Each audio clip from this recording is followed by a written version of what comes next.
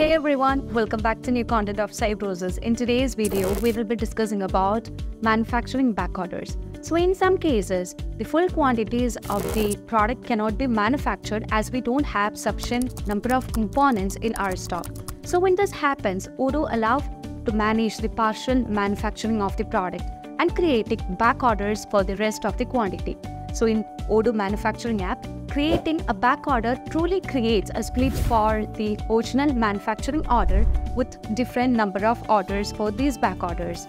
And each of these back orders will be tagged with the original reference number of the manufacturing order. Along with that, a hyphen will be given followed by a new number for the indication of the newly created back orders or for the rest of the orders. So let's see how can we manage this situation in Odoo 17 manufacturing module.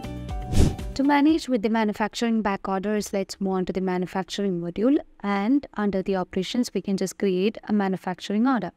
So let me just go to the new button in order to create a new manufacturing order, where you can choose a bill of material. So as you just choose a bill of material here, this shows that the number of quantity that we just want to produce, as well as the number of components and what components and what quantity of components is required in order to manufacture the items. Everything will be auto-populated under the components and work orders as we just choose a bill of material.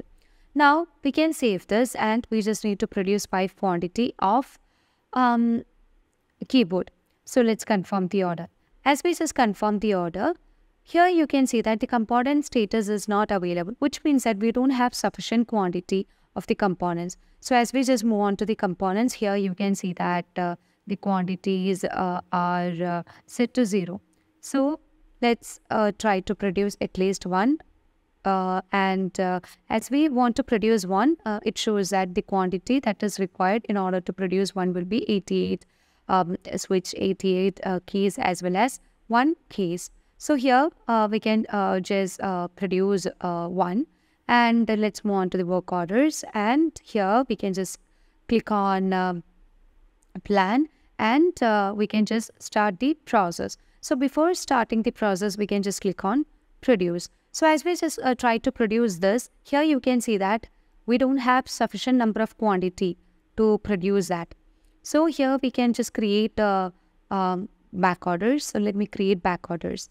So as we just click on create back orders, here you can see that the order is now split, and split with 2 orders, and this will be created. I mean, one will be for the produced one, and the other will be for the back order. So here you can see that we have just manufactured 1 quantity of keyboard, and as we don't have sufficient components in our stock, we just need to manufacture the other items when the products are in back.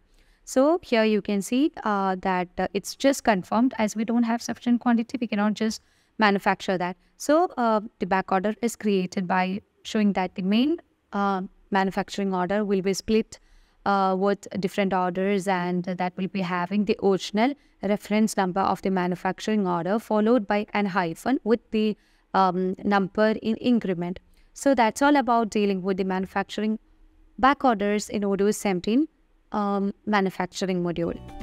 So I hope this video clarifies how to manage the back orders in Odoo 17 manufacturing module. So if you want Odoo customization or Odoo tutorial videos, feel free to contact Cybrosys. As always, stay awesome, and thank you for watching the video.